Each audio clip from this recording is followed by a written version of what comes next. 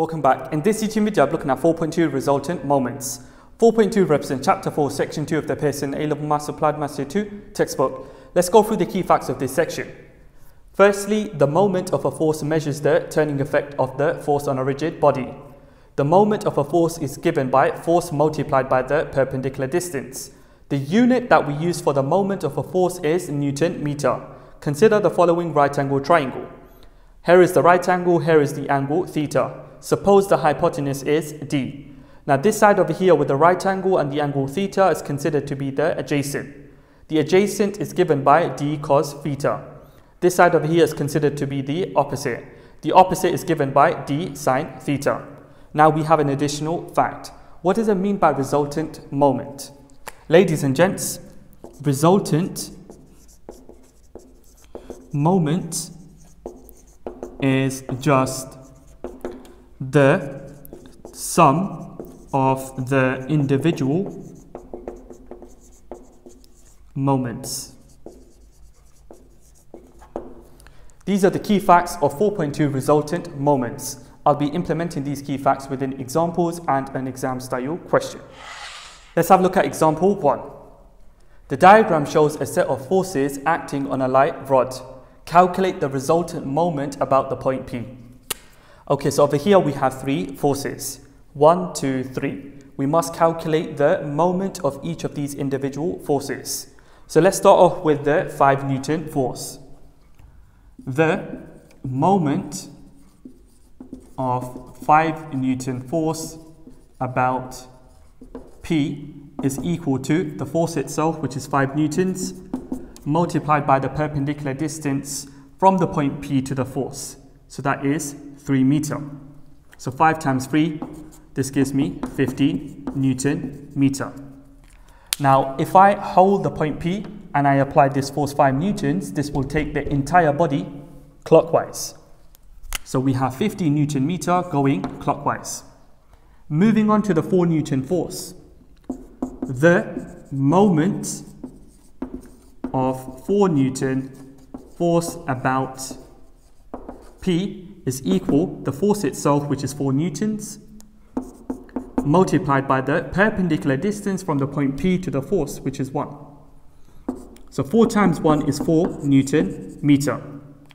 Now if I hold on to the point P and I apply this 4 Newton force, it's going to take the entire body anti-clockwise. So we have 4 Newton meter going anti-clockwise. The final force, the 3 Newton force.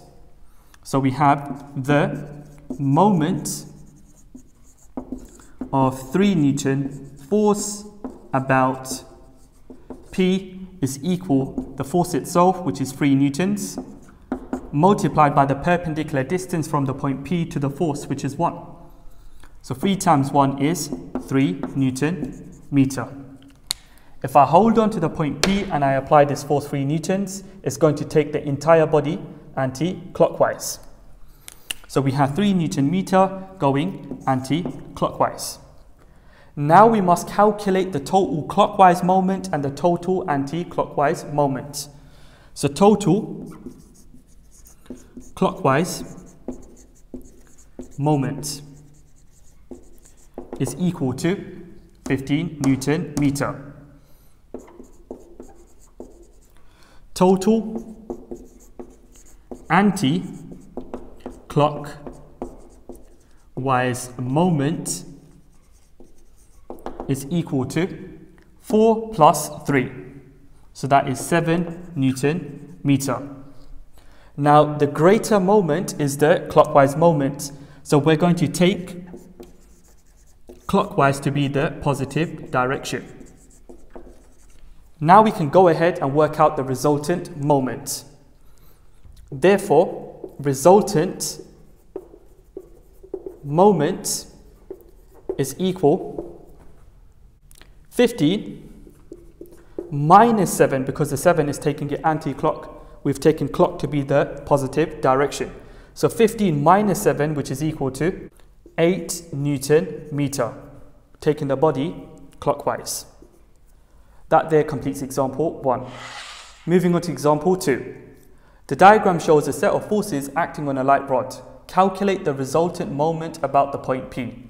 Ladies and gents, over here we have 1, 2, 3, 4 different forces. We must calculate the moment of these individual forces. Let's start off with the 3 Newton force.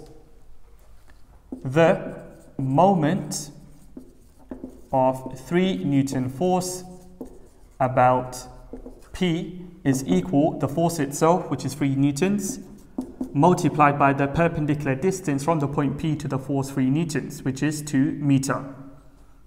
So we have 3 times 2, which is 6 Newton meter. If I hold on to the point P and I apply the 3 Newton force, that's going to take the entire body anti-clockwise. So we have 6 Newton meter going anti-clockwise. Now let's find the moment of 2 Newton force about P. So this is equal to the force itself, which is 2 newtons, multiplied by the perpendicular distance from the point P to the force, which is 1. So 2 times 1 is 2 Newton meter. If I hold on to the point P, this force 2 newtons will take the entire body clockwise. So we have 2 Newton meter going clockwise. Moving on to the 1 Newton force.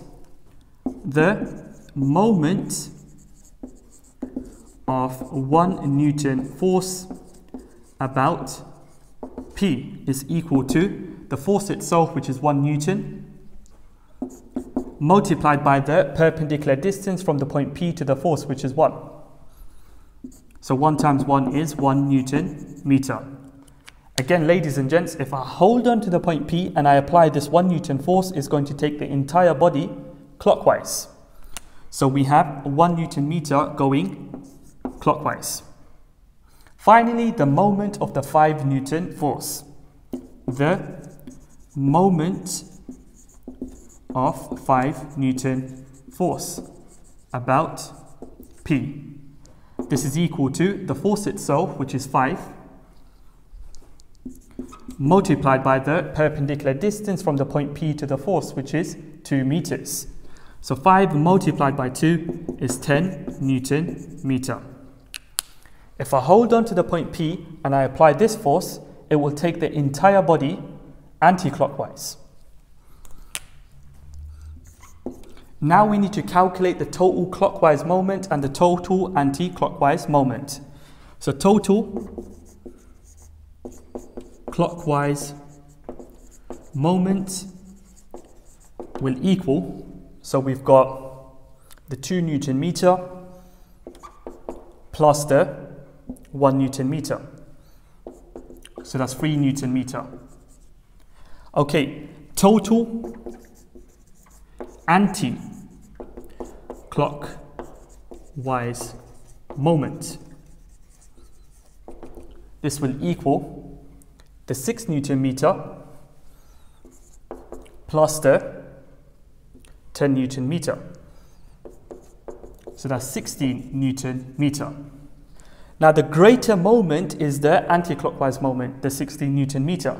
So we're going to take anti-clockwise to be the positive direction. Therefore, resultant moment will equal, so we've got 16 minus 3. So that will be 13 Newton meter, taking the body anti-clockwise. That there, ladies and gents, completes example 2. Let's have a look at an exam style question. The diagram shows a set of forces acting on a light rod. The resultant moment about P is 12.8 Newton meter clockwise. Find the value of X. Ladies and gents, we have 1, 2, 3 different forces. So we're going to calculate 3 different moments. Let's start off with the moment of the 6 Newton force. So we have the moment of 6 Newton force about P. This is equal to the force itself, which is 6, multiplied by the perpendicular distance from the point P to the force. So that is x plus 3x, which is 4x, plus 2x, 6x. So 6 times 6x is 36x Newton meter. If I hold on to the point P and I apply this force, it will take the entire body clockwise. So we have 36x Newton meter going clockwise. Moving on to the 10 Newton force.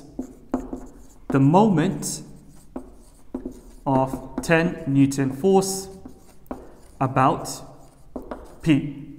It is equal to the force itself, which is 10, multiplied by the perpendicular distance from the point P to the force, 10 newtons. So that is x plus 3x, which is 4x. So we get 10 times 4x, which is 40x. If I hold on to the point P and I apply the 10 Newton force, it's going to take the entire body anti-clockwise. So we have 40x Newton meter going anti-clockwise. Moving on to the final force, the 12 Newton force. The moment of 12 Newton force about P is equal to the force itself, which is 12, multiplied by the perpendicular distance from the point P to the force, which is x. So 12 times x. This gives me 12x. Now, if I hold on to the point P and I apply the 12 Newton force, it's going to take the entire body clockwise. So we have 12x Newton meter going clockwise. Now the resultant moment is 12.8 Newton meter going clockwise.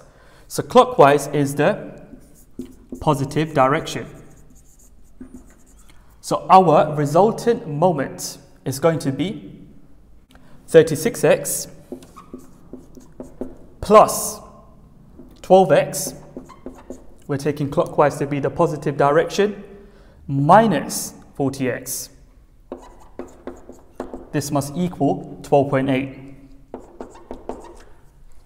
So 36x plus 12x is 48x.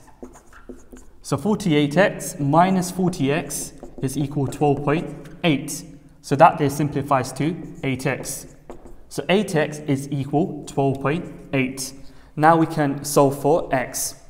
Okay, so ladies and gents, therefore, x is equal 12.8 divided by 8. This gives me 1.6.